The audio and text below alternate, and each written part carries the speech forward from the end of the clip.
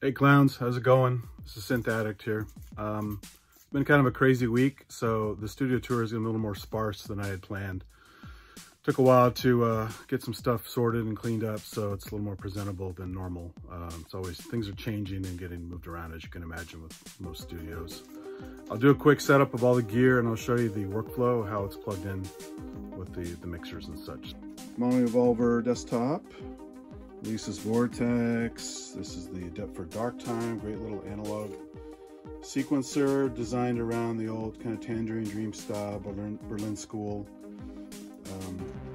Lots of different options in there with toggle switches. And I had to throw this one in there for the UK folks. This is the aptly named Time Tosser. So haven't used it much yet, but it's mainly an audio effects device, essentially. Kind of a stutter, live stutter edit and looper kind of tool. Microfreak, Innovation controller here. Innovation X Station 25, one of my first Innovation products ever. I love this thing. Nova engine, insane control surface, had an audio interface, had the whole works as far as templates for VSTs and stuff, all on the go. Battery operated, joystick, XY pad, beautiful aftertouch on it. Kai Force, enough said about that. You guys all know what that is, especially if you're an NPC user. Metallison Sonics, classic old crappy analog drums from the 80s. Pretty funny stuff. Roland JDXI, classic supernatural sound engine, analog engine, built-in effects. I've done a lot of tracks on my channel. Just using this alone is like a challenge. How much can you build with just this guy? And everyone was built with just one except for my Tangerine Dream Love and a Real Train track. I had to get the white one because if you guys know, the standard one is black with red writing, which is impossible to read in low light. And black shiny surface is a magnet for greasy fingerprints, so it just becomes a big mess. Nice little DX7 artwork I got from a friend a long time ago. So it goes into DX7s. Kind of fun. Rolly, Seaboard Rise 25, the first Rolly I bought. I have several of them, but this one's just has all the great controls you expect from the Rolly. Has, again, only short keypad, but 5Ds of touch are all there. Battery operated, Bluetooth wireless, flawless with Mac OS and with iOS. But of course, Windows Bluetooth MIDI is basically non-existent. And it still competes with the Osmos as far as I'm concerned, but the Osmos is good. I'll get one of those pretty soon. Underneath there's a cajon that I got, which actually has an add-on box for it. The Roland L cajon, so you can actually get digital control from triggers, as well as the actual proper cajon sound. And this one has the knob with the snare you can turn on and off, so you can get the snare sound or the hollow sound if you want, which is really cool. A couple rack units, Yamaha A3000 sampler, classic Kurzweil rack based on the K1000 series from the K250 in the 80s, and this weird PV sample playback unit. Arturia Mini Brute, really nice Steiner Parker filter, had aftertouch keypad, MIDI transmit to other things. Engine obviously is monophonic, but had a really nice mixer from a single oscillator.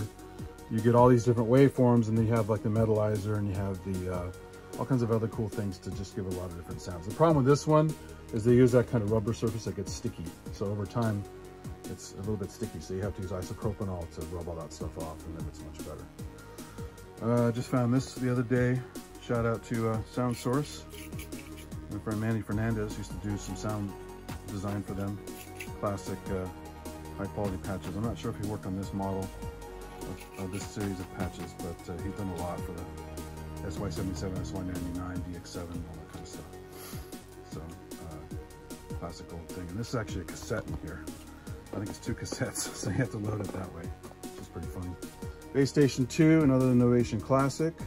This one now has the Aphex mode, the Aphex Twin mode, where you can, instead of just being a monophonic thing, you can actually fire off different settings and make it feel more dynamic than usual. It's a very nice unit. Has a wasp-like filter in it, because this was designed by Christopher Huggett before he died, and rest in peace. HydroSynth 49, the first one that came out. The only problem with this guy is it's missing release velocity, which is unfortunate because MPE kind of requires that as one of its full complements. So it's not 100% MPE, but otherwise it's an amazing synth. And the new updates have made it even crazier. Go look on their website and see what they've done to it. It's crazy, crazy, crazy. X-Station, again, this is the 49 key version. So I was saying before the 25 is limiting, but you know what? You got a lot of stuff you can do with this guy. Studio Logic Sledge, the Italian company, with use the Waldorf wavetables. You got sampling in here and VA synthesis all in one package with the kind of reverse keys here, which is really nice. Let's see, Quasi-MIDI Raven. Goes into dance music. This is very popular when it came out. They had Revolution 309. The keyboard version of that is called the Sirius. I have it over there, just kind of packed up, so you can't see it very well, but they made a lot of great stuff. Another product they made was the Polymorph. Klaus Schultz supposedly had about 8 of these in a rack for live performances. Quite impressive. Lots of complex arpeggiators and other interesting stuff on here. Cool little unit. This one's pretty funny. This is Timbaland Miko. So Open Labs made several versions of this architecture. This one was supposedly endorsed by Timbaland. There was sound sets on there, samples he approved using the EMU soft tools like the Proteus software and a bunch of other plugins on here. This is running Windows XP on a Core 2 Duo Windows system. So quite old these days, but it still works great. You might have to swap out the spinning hard drive for an SSD, but otherwise it works pretty well. You got your control surface, your keyboard, your touch mouse, nice audio interface from PreSonus, and a keyboard that's decent on here. But some people are modding them. There's a Facebook group to mod them and change out the motherboard, add a new operating system for modern tools, but I just kept it the same. But it's fun. V-Synth is one of my favorites of all time. This is actually something like that. It's like my avatar for my Synth Addict channel on YouTube. But Elastic Audio, Time Trip Pad, D-Beam, great control surface. This one has a non-color screen. The XT rack version had a color screen and the built-in D50 and voice cards, which you actually had to add in here with the PCMCIA. V-Synth GT is basically 2 of these in a keyboard, so it's consequently much more expensive, but they're all really nice.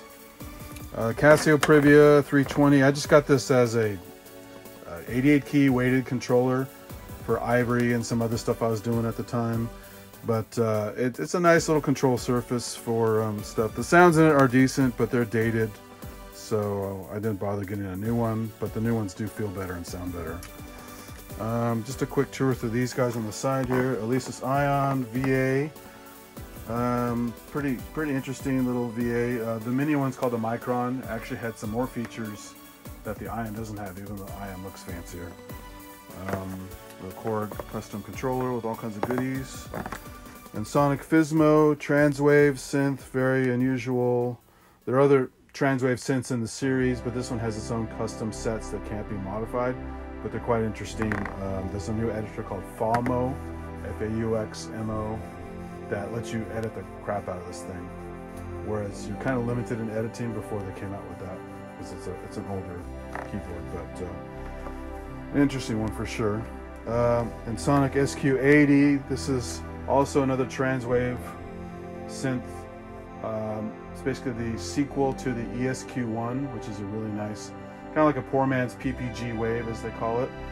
Really easy to edit, nice sequencer, basically like a tiny workstation, but it's really capable, and they just came out with a version of it on the Arturia collection if you want to try it out and you don't want to buy it. Sequential Max, so this is in the 80s when they started to go computerized a little bit, interfacing with a computer. So the editing is very minimal on it, because you're supposed to hook it to a computer with MIDI and do all your editing with it. Well, the software is very old, you need an old Mac to use it, so basically I was just going to enjoy the sounds on it because it's really nice analog sounds on it. But there's an iOS app that uses It controls this and the 6-track, which is a similar architecture. And basically gives a whole new life to this guy without having to use a computer, just your iPad and really easy touch editing. So that's a whole new blessing for this guy. Roland System 8. So this had all the plug outs. So you had the Jupiter 8 and the SH101, System 100, Pro Mars, all that good stuff. Really worth getting just for those plug outs. But the new digital synth on it is quite nice as well. Keyboard is terrible, but otherwise it's a nice keyboard. Ensoniq Mirage. This is the one that started all for Ensoniq. Really old school sampling, lo-fi, hexadecimal editing. Just crazy little box. I saw this in high school and just was blown away by it. And it still holds up. It has a real grungy sound, but it's a lot of fun, a lot of character. Later on, they came out with the EPS, the original EPS. So this one is really interesting. They have probably the first polyphonic aftertouch keybed when this came out, which is crazy because it went away for a while and now it's back, and the Hydrasynth and all the new MPE kind of stuff is doing that now. Moog Etherwave Theremin. So this is the non-control voltage one. There's an upgrade pack for it, and all the new ones do that automatically. But Theremin has built-in MIDI, but I had a hack many years ago to make this MIDI through a weird little box. But a lot of fun, classic Theremin control and tone. But as a MIDI controller, it's fun when you add stuff to it. On top is just an old Roland TD6 brain I used to plug into an old controller that I had that was terrible. It had a really bad brain, and I kind of hacked it to work with this brain. Some decent V-drum sounds on it. Speaking of V-drums, behind me is TD17 KVX. Fairly recent Roland system, and I had an extra pad to it there, but it's essentially really nice. Mesh heads, chokeable cymbals, all that good stuff. So I just have to practice it so I can learn how to play it. But it's very cool, and because it's MIDI out and has an SD card on the brain, you can basically put any sounds you want into it and don't have to use a computer, which is really nice. Next to it is the SP1200 recreation by Isla Instruments called the S2400, which does a whole lot more than the SP1200 did. Built like a tank, keeps updating it. There's all kinds of fun stuff with it. Really nice, but really well built, and has a lo-fi and the high quality mode. So you can, if you're a hip hop guy, you can use the lower quality one for effect. Then my Theremin corner has some guitars here. An old Stratocaster cheap one. That's my first guitar I bought.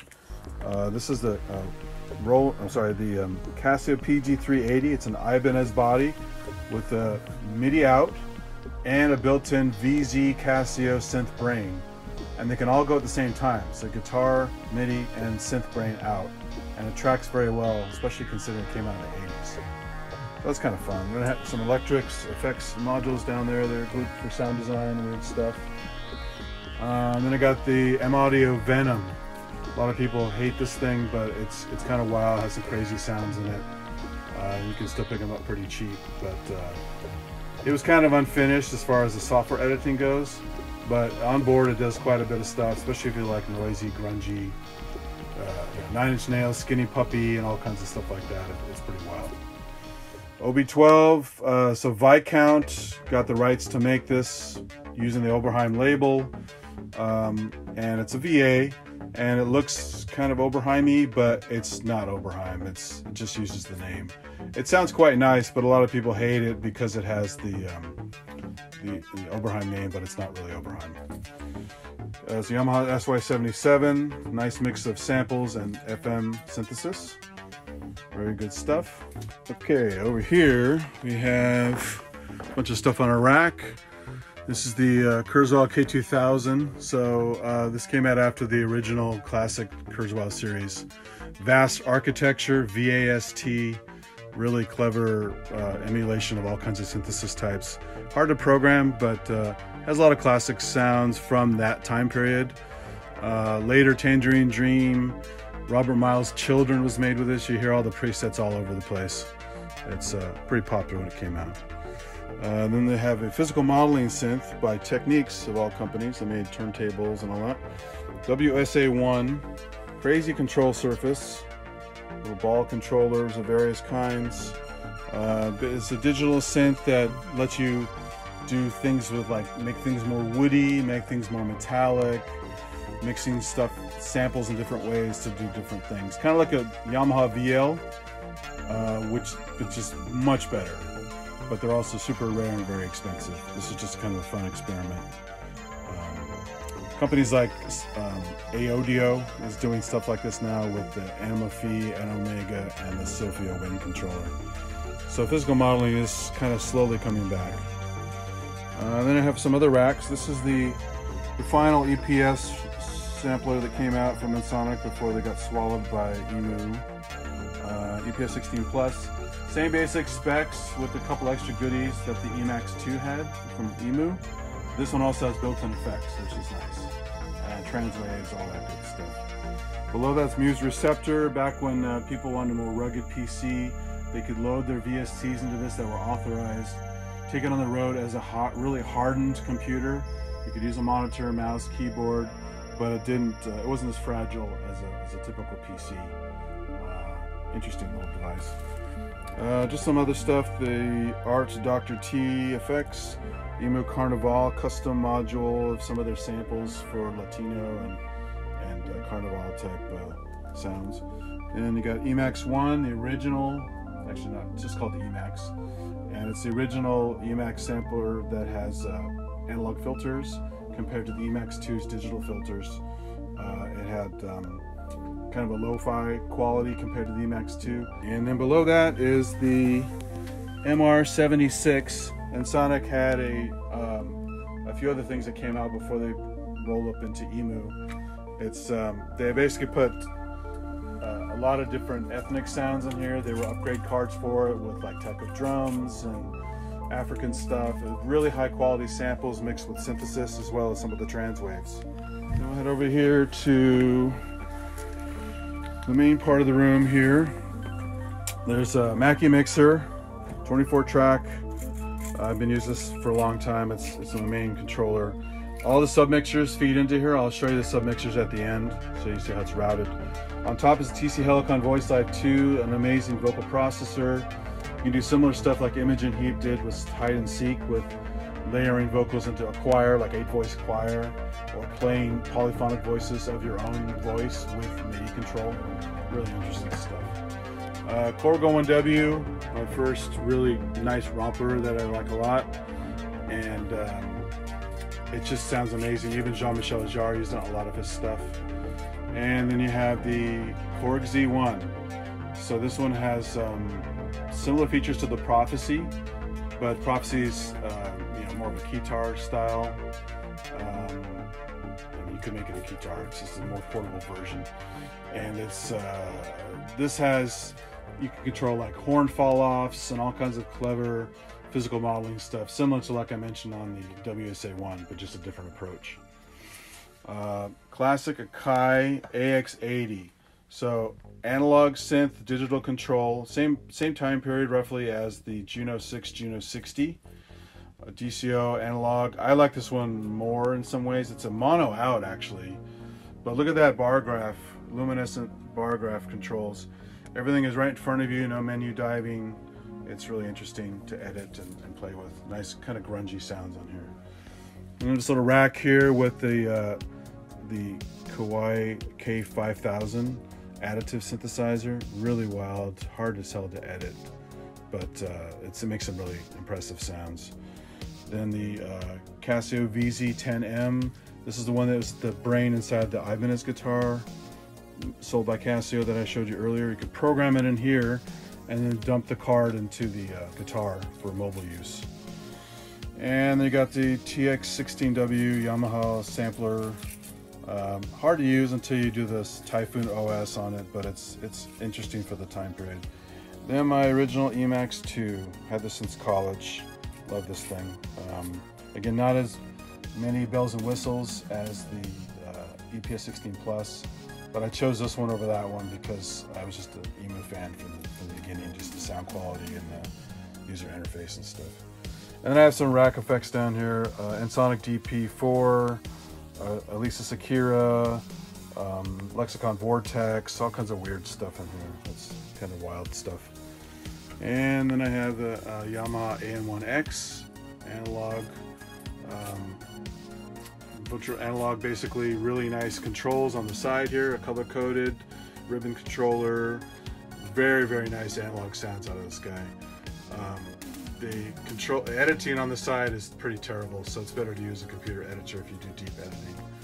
Then I have this weird Arabic controller that I got. Has a European power supply, so it's 220 volts, and it just has really nice microtonal keyboard in there, and lots of Arabic instruments and stuff. A lot of fun to use. And then Polyevolver from Dave Smith. When he wasn't using the name Sequential, he had DSI for a while, Dave Smith Instruments. So this had the Mofo, the Polyevolver, the Evolver, Prophet 8, and the Tetra. And this is just, it looks amazing, it sounds amazing. You got basically 2 digital, 2 analog oscillators, 4 voice polyphony, just a wicked machine, just really a lot of fun. Then you got a Matrix Brute from Arturia, Steiner Parker filter, which for a long time until the Mini Brute came out, you couldn't get it without buying a Steiner Parker Synthicon, which is super rare and expensive. So this also has a ladder filter in it, which is nice. So they're a lot of fun. This is just my ATEM Mini controller that I use for podcasts and stuff. And of course on top is the worst drum machine ever made, this little Sony drum machine. It's pretty funny. Then little SP404, my first SP404. We have a compact flash card in it, and Mr. Bill. So, hi, Mr. Bill. Then I got the Roland PG300 on top of the Roland Alpha Juno, DC analog. So it's digital controlled, still sounds great. Beautiful pads on here and sound effects and stuff. It's a lot of fun. Then I got the Korg DSS-1, kind of like a Korg flagship sampler from the 80s, used by tons of famous bands. Kind of a chore to edit, but the sound quality is unparalleled for the time. And then you have the Yamaha EX5. This is kind of encompasses all the best of Yamaha stuff at the time it came out, minus direct FM, like 6 operator programming. There's a module inside to do some kind of FM effect center, but it's not like a typical dedicated FM. So if you wanted that, you still maybe have to have a DX7 with it to get that effect. But it's an amazing giant 76 key keypad. Sounds amazing. Roland W30, which is the Roland S50, S550 sampler inside of a workstation. Limited memory, but it could do quite a bit for the time. It sounds great. JP8000 from Roland. The original Super Saw synth. All the trance guys went nuts for this. It's a lot of fun. And the D50 with the PG1000 controller, one of my favorites. If you know D50, you know what I'm talking about. Even Jean-Michel Jarre made an entire album with pretty much mostly D50 on it. JD800 came later, higher quality than the D50, but also very different. In some ways, maybe too clean, if you like the kind of the warmer sound that came out of the D50. But the cool thing about this is I think it's one of the last of this time period that had high quality sounds in it. It actually had 16-bit 44 kilohertz samples in it, whereas a lot of later Roland stuff had compressed sounds in it. So this does sound really nice. Next to it is Waldorf Microwave XT, and this particular module has that thing where the UV light or the bright lights actually change the color of the orange from a light orange to this kind of dark orange. But really nice wavetable synth, all digital, but lots of motion and lots of crazy timbres that you expect out of a wavetable synth. And over here we got a few racks. Matrix 6 from Oberheim, Ultra Proteus from Emu, some other Emu samplers, classic Kurzweil stuff in here, even the Kurzweil 2500, so the sequel to the 2000 I showed you on the keyboard over there. And this is a Korg M1 EX, so the slightly expanded M1, and the nice little micro cue from Waldorf. with it's the miniature version of the Q keyboard. Similar to the Microwave XT, also bold designs from Axel Hartmann, so very colorful. And you got this terrible guy down here, the Rhythm Wolf. I've said enough about that one. Juno 6, so classic DCO, same time period as the AX80, and also same time period as the Hawaii SX240, which I actually like it better because it does a whole lot more and has some really wicked sounds on it.